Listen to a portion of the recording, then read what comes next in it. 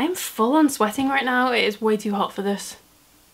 Hello, I'm back on the internet. Well, I'm kind of back, except I'm not really back because this is all totally new. Welcome to my new room. I'm gonna try and do like a little room tour at some point because it's starting to look a little bit more put together now, which is cool, but for now, this is all you're getting.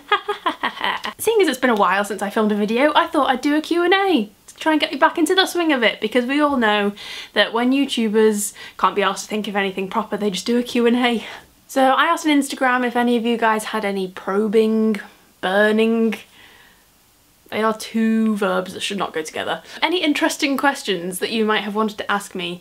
If you want to get involved next time, then I'm at Lucy Jane Wood on Instagram. That's where I always ask for my Q&A questions. But let's just get stuck in, shall we? And we'll have a little chat about some things. Akiko BX. Sorry if I say all of your usernames wrong, which is fairly likely, seeing as I'm not particularly cool. How do you do your hair in the morning? I don't. I wake up and go. I have naturally quite straight hair, so most of the time I don't need to straighten it. I wash it every couple of days, and that is literally all I do. This is why I stopped doing beauty videos, because I don't do anything. AKA Lowry asked, what is the earliest job you aspired to do? I've been thinking about this one for a couple of minutes, and I'm pretty sure it was vet. Like, I really wish that I was a vet still now. Unfortunately, I wasn't very good at science. Like, I had to work my bum off to get a good grade in science. And even now, I still don't really understand how I ever passed. Then I really wanted to be a pop star, obs.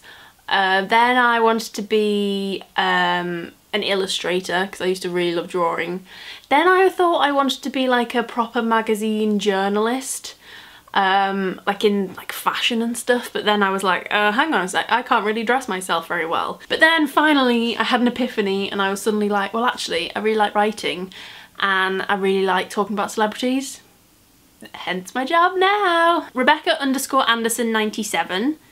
Does that mean you were born in 1997? Oh my god, I'm so old. She says, if you could tell a fresher 3 things, what would they be? Love your videos. Thanks, babes. I would say talk to anyone and everyone. Don't just look at someone and think, oh, they don't look like my kind of person, I won't get on with them, I'm not going to talk to them, because like some of the mates I made at uni were people that I would never have previously spoken to before. But on the other flip side, my second piece of advice would also be to say, if you're not comfortable doing something, don't completely and utterly force yourself to do it. Like, you need to push yourself, but if there's a situation that you're really not comfortable with, like if you're not a big drinker and everybody's going on a massive wild night out and you know that you're gonna hate it, don't feel like you have to go. So they're slightly contradictory things, so this is probably terrible advice. And the third one I would say is try and make your bedroom like as homey as possible. Like, take loads of photos with you, take loads of things that you can pin up on your pin board, like take a nice duvet cover. Just take loads of little things that like will make you feel like you're at home, because I think the more homely you make it, the less homesick you will feel. That was a good one. More Than Makeup asks, what is your wildest drunken memory? I'm not sure I even want to share this with you. I'm pretty sure my mum and my nan will watch this. I've got a few, to be honest. I remember one Halloween where we went to a club in Liverpool called the Crazy House, and it was like just the sweatiest, most disgusting, like grossest night out ever. I have loads of hilarious drunken times though. Maybe I should make a video about that. RachT26 says, who would you want to play you in a film of your life? Obviously Jennifer Lawrence, because she's just like the best person ever. I totally want J-Lo to play me. I don't think she would. She's way too cool to play me. I think it would probably end up being Amy Schumer, because most of her film roles are just me, really. I think it would probably be Lena Dunham, actually, thinking about it. Shelley AJC says, how are you finding living in London? Actually, loads of you asked how I'm getting on in London, which was really nice to see, so thank you very much for asking. I'm having a blast. I'm having such a good time. Like, I totally feel like I've made the right decision. I'm very, like, busy. I haven't been this busy in years. Like, I can't remember.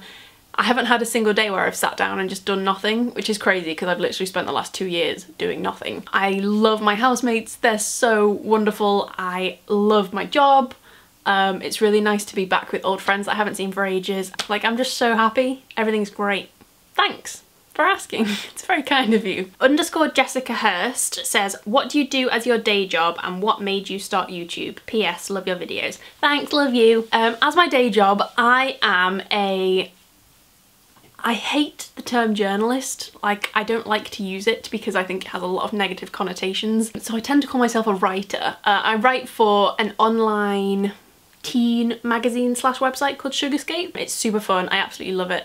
I've been working from home for 2 years and now I'm in London. I'm working in the office with everyone, which is really, really cool. And what made me start YouTube was I just graduated and I had a summer ahead of me of nothingness. Joanna L. Moraes, I think that's how you say it, says, what is the most valuable lesson you've learned? More recently, I've learned that I'm stronger than I thought I was, and I'm quite proud that I'm like back on my own 2 feet now. When I was at school, it was like my biggest concern was what everybody was thinking about me. I still don't like it when I know that somebody doesn't like me, or that when I've fallen out with someone. Like, I'm not comfortable with the idea, but I'm more comfortable with it than I was, if that makes sense. I just think life's too short to worry. Just have fun and do whatever you want as long as it's not hurting anybody, and just be happy. That's what I've learned, really. Just do whatever to be happy. Cool. Oh, and always choose pizza because... Next one, Claudia says, what did you take for A-level and would you recommend an English literature degree? I was actually thinking, I live with a girl called Sarah now, I'll link her channel below. She's a fashion journalist. So maybe we could get together and do a video about getting into different aspects of journalism and talk about sort of internships and stuff. If that's something you'd like to see, let me know. Anyway, back to the question, I'm rambling. For A-level, I took English literature, French and fine art, and I got 3 A's. I would recommend an English literature degree if you're willing to work your arse off. It's a very, very intense degree. There is so much reading that your brain will feel like it's exploding. I was kind of stupid in thinking that an English literature degree would just be reading books, which is what I wanted it to be. But in reality, it's actually quite sort of theory based. A lot of things to do with like philosophers and all that kind of stuff, and psychologists and things that I wasn't particularly interested in. Like, I just wanted to read, man. Yeah, I would recommend it, as long as you like know full well what you're going into. Isabel Higgins 97, hi Isabel. She said, what do you miss from home now you've moved to London? I'm mostly just missing my cat, to be honest. I haven't brought her here because like we live in a fairly busy area and I live in a flat on the 2nd floor, so it wouldn't be much fun for her. It's just a bit risky like bringing her to London because I don't want her to get like squashed or eaten or anything. I'm literally just a crazy cat lady without a cat now, which is the most tragic thing ever. Helena.Alderson, what's your best drunk story? Guys, I do things other than get drunk, I promise. Emily.Lewis65, what's your most memorable experience involving alcohol? Seriously, I just think I'm drunk all the time. Naomi Suter, what would you advise to someone who is going into year 11 but is very pressured to get the best grades? Right, this is something that I relate to hugely. I went to a very sort of academic school that put a lot of pressure on you to get good grades. I know it seems like the worst thing in the world when you're going through it. And I remember just feeling like there was no end to this horrible amount of work. But once you've got those grades, like they are under your belt forever. But at the same time, do not, if you feel like it's getting too much, do not keep it to yourself. Like, you need to be telling a teacher that you really trust and like that you're finding it very difficult to cope with everything if it's getting too much. So don't let the pressure get on top of you. Like, use it as a good thing and use it as like motivation, but don't let it get too much. Just don't let it get to you too much. Work hard, but make sure you're playing hard as well. I think that would be my line of thought for that one. Christiana says, which was the first ever TV show you binge watched? Sabrina the Teenage Witch. Which might seem like a strange choice, but I literally used to sit and watch maybe like 8 episodes of that in a day when I was younger. I'm still obsessed with it now. Like, if I'm feeling down or lousy or kind of just like I have nothing to do, I'll sit and watch some Sabrina because it's still so funny. More recently, however, I have become totally obsessed with Pretty Little Liars, and I'm watching it for the 2nd time now with my flatmate Sarah because she's never seen it before, and I wanted to watch it from the beginning anyway. And now that we've had the big A reveal, it's actually really fun watching it from the beginning and like trying to piece everything together as you go along. Speaking of PLL, Danielle Winrow says, what do you think about the big A reveal? I really wanted it to be someone that would be like a huge bombshell. I really wanted it to be Caleb, with Hannah as Redcoat and Ashley Marin as the Black Widow. Like, I have no idea how that even would have been a thing, but I just really wanted that to be it because it would have been so good. So in comparison to a storyline like that, which is kind of what I wanted, it wasn't quite as exciting as I wanted it to be, but I thought the storyline itself was quite cool. I know a lot of people were a little bit disappointed and just like flat about it, but I actually really enjoyed the episode and I'm so excited for the 5 years forward thing, the time jump. PRZ13 says, do you have any book recommendations? Did you stick to your rule to read 30 books a year? One of my resolutions was to read 30 books this year. I'm not doing too bad. I think I'm maybe on sort of like 19, around that mark somewhere. Maybe I need to pick up the pace a little bit. At the moment I'm reading, the woman who wrote Gone Girl has written 2 others. One's called Sharp Objects and one's called Dark Places.